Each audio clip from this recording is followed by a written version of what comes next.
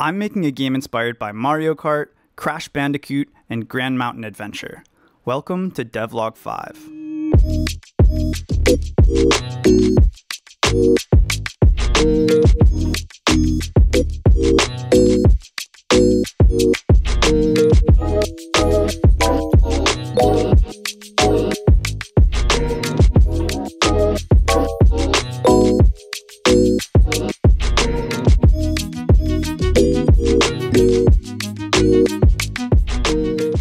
While wrapping up work on my last video, I had a particular problem that was really weighing on me. The thing is, testing multiplayer with friends was fun, but this seemingly massive course flew by in about 50 seconds. So when you got to the bottom of the mountain, there was kind of a sense of, oh, that's it?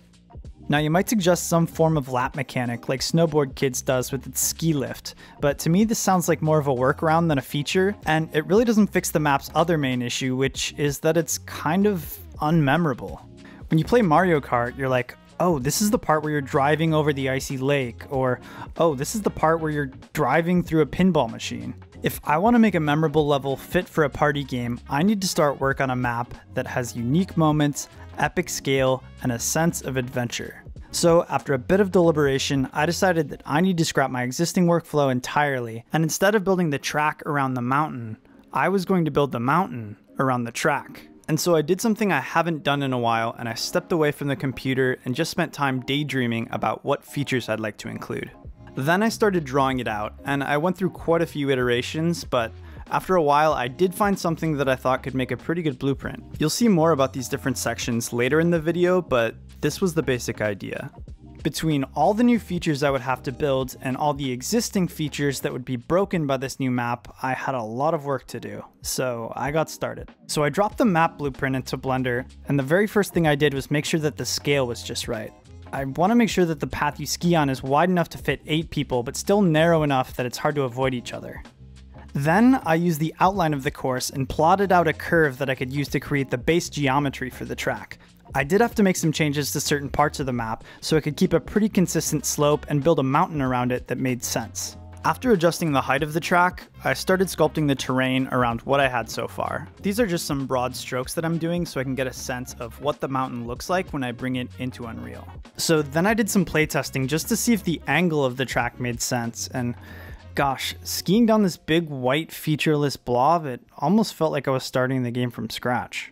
I continued chipping away at the structure of the mountain until I got to this cave area, and that's when I realized what else I'd broken.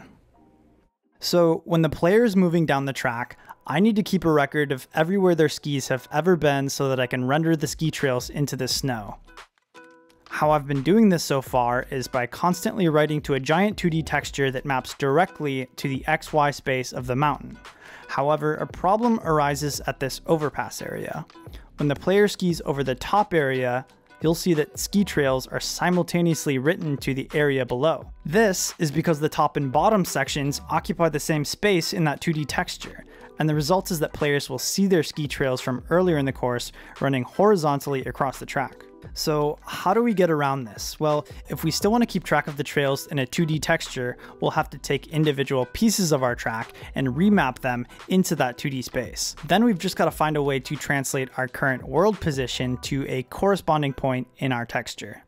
This process of projecting a 2D image onto a 3D object is called UV mapping, and it's a critical tool in the world of 3D graphics. Continuing along with the level design, I worked out a few of the finer details on the landscape and began adding some props for visual reference. By the way, you might notice I've been using a more standard third-person camera here, and it's something I've been experimenting with since it's so much easier to test with, and honestly I can't really say I miss the Unreal's camera system all that much. Also, I should mention the white square in the bottom right is the minimap, and yes, that's broken too.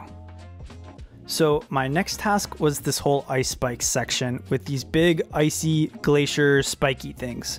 And I actually did all of the placement of these big props in Blender since I've been finding that workflow much easier. Then I threw in some backdrop mountains I made in World Machine, and this I think definitely helps sell the scale of the level.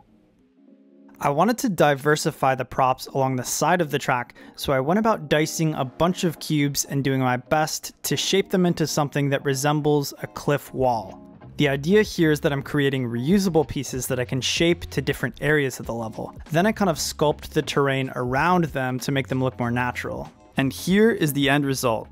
They're not quite Blizzard quality rocks, but I think they'll do the trick for now. Also, guys, I've just gotta say, I'm kind of obsessed with Blender. This was a screen recording I made at like 4 AM because I was stoked on this geometry node setup where I could like paint snow onto things. I didn't end up using this method, but it was fun to experiment with. But there were a lot of Blender creations I did end up using. I found myself sculpting a lot of wooden things. And here is the updated version of the fences. Then I made the starting line banner that I can add customizable text to. It's really about time I added some actual markers to the start and the end of the level. And I made those little safety nets you see on the side of ski courses. I also worked on updating the look of the trees, and eventually I'd like to move all of the props away from the low poly look with the hard edges, but it's certainly a lot more work to do so. For example, I spent about a full day modeling, sculpting, and baking this tree, and I'm still trying to speed up this process. So something I wanted to do for a while was address the item distribution mechanic. Up until this point, the items were awarded when you run through these flags, but this mechanic should be more satisfying and give you some kind of visual feedback that something just happened. So I dug deep and did some real intense brainstorming, and that's when I came up with this genius and totally unique idea. What about a box? Alright, so it's not the most unique mechanic. In fact, it's pretty much exactly what they use in Crash Team Racing, but I really wanted something you could smash into, and what smashes better than a wooden crate? I mean, just look at this footage from Crash Bandicoot. It's hard not to make sound effects when you jump on these things. So after importing my glorious wooden crate into Unreal, I used the built-in fracture tools to prepare my wooden crate for its explosive debut. Then we line them all up, and alright, that's kinda cool. But the pieces are exploding a bit too aggressively. Let's change a few things. Okay, now the explosion's a bit cleaner, but I don't like when all the pieces explode in front of you. I'm not gonna lie, I spent a few full days working on these explosions. And yes, I made a lot of sound effects. And here is where it ended up. I added some wood particles to the explosion, as well as some distance fading effects so that pieces of the box never obscure too much of the camera. And the last change I made to the boxes was adding these squishy little jump animations. So do you guys remember in the first devlog where I drew up this whole diagram about skiing posture, and then someone in the comments politely said, actually that's completely wrong. Well, I finally got around to fixing that issue, but it required me to visit my old nemesis, Control Rig. Why is his foot doing that? It makes no sense. I will say, while I find Control Rig to be one of the most frustrating and least documented things about Unreal, it does get the award for the most entertaining bugs. But I did eventually figure it out, and here you can see the character actually leaning with the slope, and it looks a lot more natural now, so thank you to everyone who pointed that out in the original video. So with my confidence on a high, after tackling a Control Rig issue, I made some tweaks to character movement. I think I'll be forever tweaking these values, but I did make significant changes to the turn controls, and it's much snappier now. I also messed around with some baked particle effects for the snow that gets kicked up when you're skiing. But it's still a far cry from the soft, fluffy plumes of snow in Grand Mountain Adventure, so I'll be back to work on this more in the future. Then I got back to level design, specifically the forest sequence.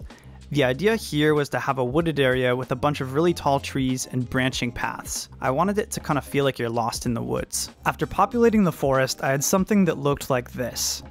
Now, you might be wondering what all these little white triangles are. Well, those are a new addition to help the AI, because that was broken too. My previous implementation of the AI could only ever follow a single path, so when they got to these forks in the road, they would just kind of spin around in a circle endlessly. My simple solution to this was to add these box triggers that have references to different child paths and tell the AI when to change tracks. Currently, the AI chooses a path completely randomly, which works fine, but it could certainly take more things into account in the future if, say, it was pursuing an enemy with an item or something. Then I got to the tunnel area that I mentioned earlier in the video. I actually changed this one up quite a bit from the original drawing and decided to add these falling icicles to the cave roof. The first thing I did was add a spawner that would pick a set of random locations on the ceiling. I want to give players some indication about which icicle is going to fall next, so I added the shaking animation and had them start dropping snow to signal that they're about to fall. Getting them to respawn after falling was surprisingly difficult. I think I crashed Unreal about 50 times that day. And similarly to the boxes, I had to do a lot of fine-tuning to make sure that the effects weren't too distracting. So how I've got them working right now is that when they hit the ground, they explode, and any player within a certain radius of that impact will be knocked out. But I still think there's more things we could do with this, so let me know in the comments if you have any ideas. Alright, so this next part was pretty fun. It was time to get started on the big jump. I kind of just modeled the size of this jump in Blender and hoped that I could make it work by adjusting the strength of the boost pads. Alright, so here we go. First test run and...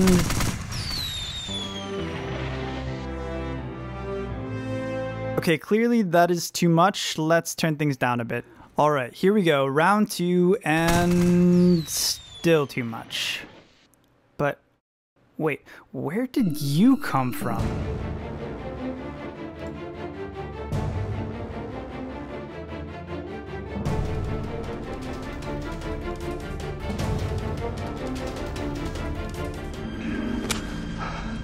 See you back at the lodge. But after a couple of attempts, I did get the jumps calibrated in a way that all the AI were landing properly. Or, you know, most of them. Finally, it was time to work on the finale sequence of the level, the avalanche. I made this portion of the track significantly wider since I want to leave a decent amount of room to dodge the boulders. I carved out some trails in the snow for the boulders to roll down, but I didn't really end up using these much. Then I added the boulders around the track in Unreal. Those little pink arrows indicate which direction they're going to be launched. After that, I actually recorded the entire physics simulation of the boulders rolling down the hill using a tool called Take Recorder. Then, using the resulting animation, I can start the boulders at different times and create a nice loop. The reason I use an animation sequence for these boulders instead of having real-time physics is simply because it's much easier to keep networked multiplayer clients in sync this way. I'm not trying to build Rocket League over here. Anyway, this is what it looks like currently, and admittedly this sequence still needs some work. The boulders kind of come out of nowhere and it looks a little sparse, so again, if you have any ideas of how I could make this section better, let me know in the comments below. Alright, so some of the very last things I worked on, I modeled these air balloons and I'm kind of excited to put some funny advertisements on these. I want some of them to be connected to the backstories of some of the characters. More on that in a future devlog. Additionally, I made these little ice spikes that stick out of the ground and freeze you when you run into them, and they spin you around like a banana peel does in Mario Kart. And there you go. We broke a lot of things, but we fixed a lot of things, and I think the game is much better off for it. I've still got a lot of work to do on this, but I'm pretty confident now that this will be the first level available for playtesting once I get to that stage. Also, just a reminder that the game is now listed on Steam, so if you haven't already, please consider wishlisting it. Thank you so much for watching. Until next time.